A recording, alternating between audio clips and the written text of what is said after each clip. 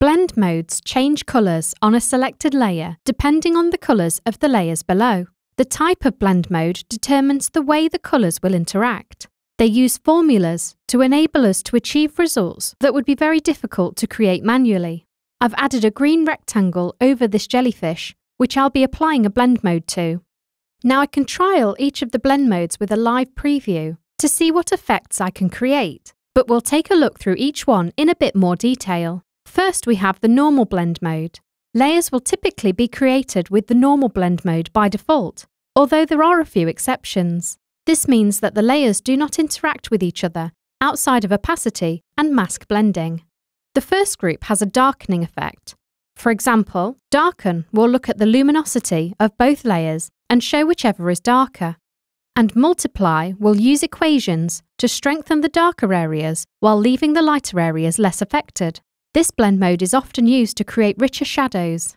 Colour burn will boost saturation and contrast, while linear burn will darken the base layer based on brightness values, and darker colour displays the lower value colour of the two layers. The next group are lightening blend modes. Just as darken chooses the darker pixels, lighten will choose the lighter pixels of the two layers.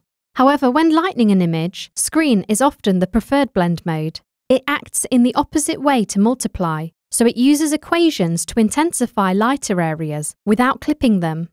Colour dodge creates the opposite effect to colour burn. It brightens the base colour to decrease the contrast between the two layers. This can result in bright, intense colours. Add will perform a linear addition of pixel values, which typically brightens the base colours and lightens the blacks. This may be referred to as linear dodge in other creative software. Lighter colour will compare the two values and display the lighter colour. Next, we have the contrast blend modes. These use a combination of darkening and lightening blend modes to create contrast. Overlay is a very popular blend mode. It will use the screen blend mode on lighter areas and multiply on darker areas. Soft light works in a similar way, but with softer contrast. Absolute blacks and whites are dialed back to dark greys and off-whites. Hard light, on the other hand, creates higher contrasts. Vivid light is an extreme version of overlay or soft light.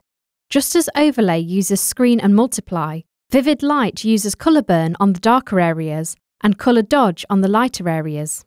Linear light creates contrast by using the add and linear burn blend modes, and pin light uses lighten and darken. Hard mix is an interesting one. It will add the red, green and blue channel values of both layers together. If the combined value exceeds maximum intensity, it will become the maximum value, which is 255 in 8-bit precision. If the value is under maximum intensity, it will become 0 instead. Our next group are the inversion blend modes. Generally, they look at the difference between the base and blend layers. Difference subtracts whichever layer has the greatest brightness value from the other. An exclusion works in a similar way, but with a lower contrast. Subtract simply subtracts the blend colour from the base colour, and divide divides the blend colour from the base colour. Now we're moving on to the component blend modes.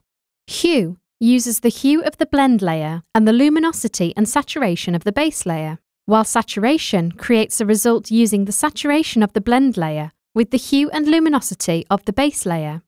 Colour uses the luminosity of the base layer with the hue and saturation of the blend layer, and luminosity completes the triangle of HSL. It uses the luminosity of the blend layer with the hue and saturation of the base layer. Now we're into our final collection. Average will show an average of the blend layer and base layer, and in negation, colour that are present in both layers are brightened. Reflect darkens the appearance, and glow brightens the appearance using the values from the blend layer. Contrast negate inverts the blend layer's pixel value when the base layer's value is below 50% grey. This is typically used with text designs, where the text may be blended over a background with multiple contrasting tones. I'll show you on this text example. Here the text is black and has a normal blend mode. When I move it over the dark background, it's very difficult to read. If I change the blend mode to contrast negate, we can clearly see the text over the dark background, and the text stays fully editable. I'll move back to our rectangle for our last blend mode, Erase. Erase appears to remove the base layer, effectively using the blend layer's content as a mask.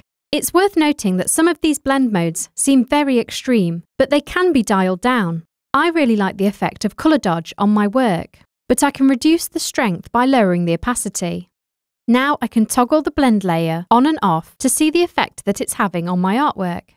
I'll show you a practical example of how a blend mode can completely change a piece.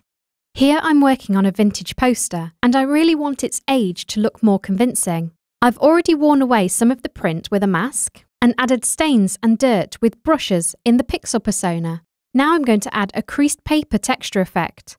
To do this, I'll open the stock panel and search for paper. I think this one will work well. I'll drag it out and place it on my artboard and close the stock panel. I'm going to add a shadow and highlights adjustment and set the blend mode to multiply. Remember, this creates rich shadows, so it's perfect for bringing out the creases in the paper. I'm also going to change the layers blend mode to multiply. It's getting pretty dark, so I'll counter this with a brightness and contrast adjustment for the whole poster. I'll set the brightness to around 60% and the contrast to around 10%. I love this effect. It's as if the print has rubbed off the poster and exposed the gritty paper texture underneath. So this was a look at the different blend modes offered in Affinity and how they might be used. Thanks for watching.